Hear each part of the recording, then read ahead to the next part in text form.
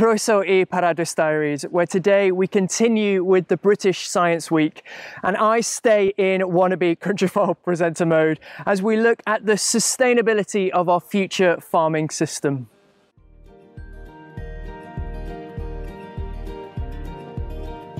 In November 2017, we moved to the beautiful Ynys Môn, the island of Anglesey in northwest Wales, to begin the adventure of developing a 12-acre smallholding and planting a church, all while learning to be parents for the first time. Moving to a tiny rural village called Paradwys, which is Welsh for paradise, our pioneering journey has seen us venture way out of our comfort zone, trying new things, succeeding at some and facing challenges in others. This is our way to share our journey, encourage you with yours, and of course share plenty of inspiring scenery and cute shots of animals and our young family. We are the Radbourne family, and this is Paradwys Diaries. Yes, welcome to Paradwys Diaries, where we are sticking with the British Science Week, and I get an opportunity to share a little bit about my work as an environmental scientist for UKCEH, looking at the farming system and our land use management.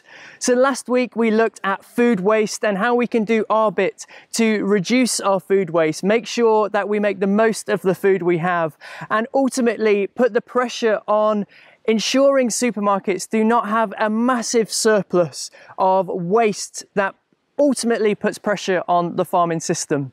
And today we're going back to the farm, looking at how we produce this food and how going forward we can innovatively produce food in a sustainable way, a way that means that there is less pesticides and inorganic fertilizer going onto the land that can be really harmful to the environment, but also that are just really expensive for the farmers. But instead, can we look at ways of farming in a way that works with nature, not against it, that doesn't try to force yields, but ultimately can think about the whole system approach to ensuring that our food and our land is managed in the best way possible.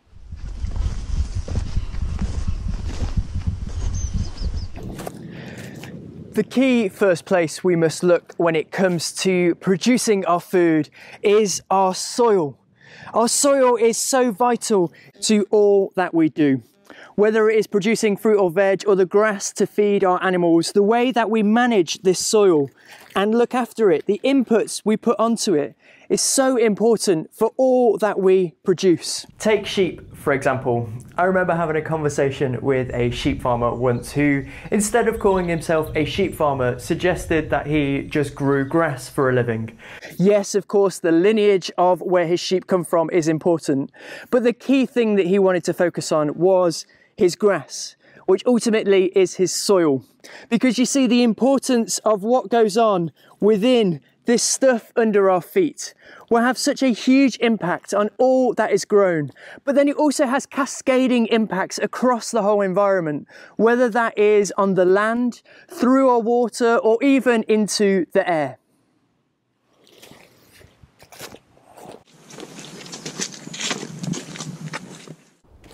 And so it is here in our soil and on our land where we can manage a sustainable future for food and farming.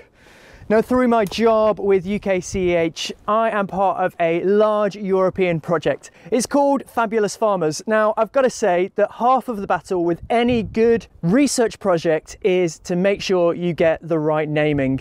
And I'll be honest, I think they've done a pretty fab job here with Fabulous Farmers.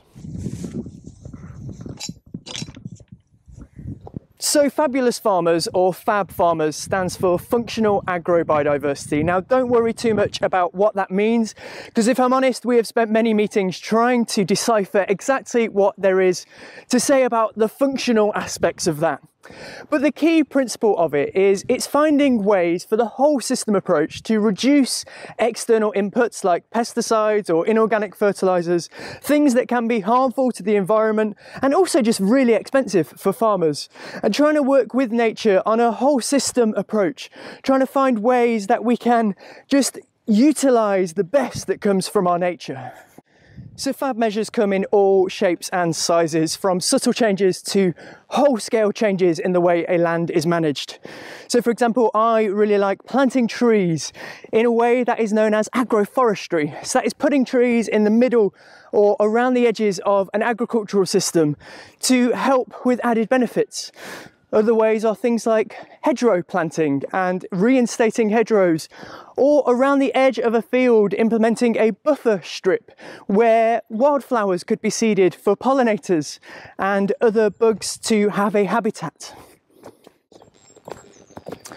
So here at Paradwys, on our little small holding, we like to try and incorporate some of these FAB measures or nature-friendly farming into the way we manage and sustain our land. Now, we've only got 12 acres, but it's really good to engage with the whole system approach. Let's go and have a look.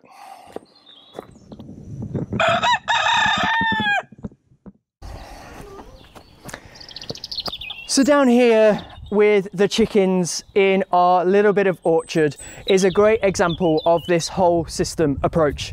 So unfortunately the chickens are locked up at the moment because of avian flu, but usually they would be pecking around this whole area underneath the apple trees. And the apple trees provide them a bit of shelter from the hot sun or from the heavy rain, which makes them happy. They poo onto the ground around the trees, which provides the fertilizer for the trees to grow better, which gives us more and more apples. And over by our other fruit trees we keep the bees, and the bees will help cross-pollinate the fruit trees so that they can produce more fruit each year.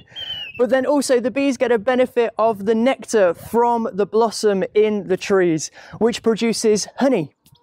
So the benefit of keeping a system like this means that we have chickens that are happier and lay more and bigger eggs, fruit trees that are well fertilized and pollinated, and then of course we have our bees that produce the most delicious honey you can imagine. This whole system working together with no additional inputs, but just going along as nature intends it to do. It's amazing, isn't it?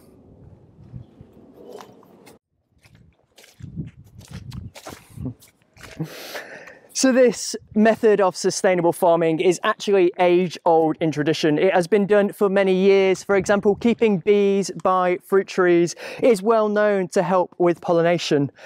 Yet it is quite innovative in the way that we approach it. Because of the importance of intensifying land for a growing population and are required to produce more and more food, we have moved away from these sort of whole system approaches, relying more on inputs of what can be often dangerous chemical pesticides or inorganic fertilizers that ultimately can wash into and cascade across the whole natural environment, having quite a detrimental impact. Never mind the fact that it costs the farmer so much money to implement in the first case. But you see, with things like agroforestry or planting hedgerows, it can reduce the stress on animals and crops, which means they grow better, so a better yield for the farmer. And that is without considering the increased habitat for greater biodiversity within the landscape. And this increased biodiversity can have impacts that benefit the farm as well. So for example, if you planted a flower margin around the outside of a field, it can attract bees and bugs that will help reduce pests on your crop. They can help pollinate the crop so that the crop will have a better yield at the end of the day. So yes, you've lost a bit of what usually is quite unproductive land around the outside, but you have gained so much more. Overall, this sustainable farming scheme can have so much benefit to the wider natural environment as well as the farming business. So as you can see, I am encouraged that there is a future for a sustainable farming system, and I feel very fortunate to work where I do, on the projects I do, and to manage this beautiful slice of Paradwys here at Paradwys on Anglesey.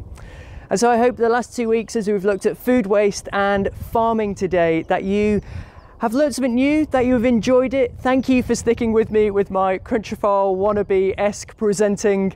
I've got to admit, I do love it and would love to do more of it going forwards. But for now, I will say thorugh. Thank you for joining me, and I will see you next week on Paradwys Diaries.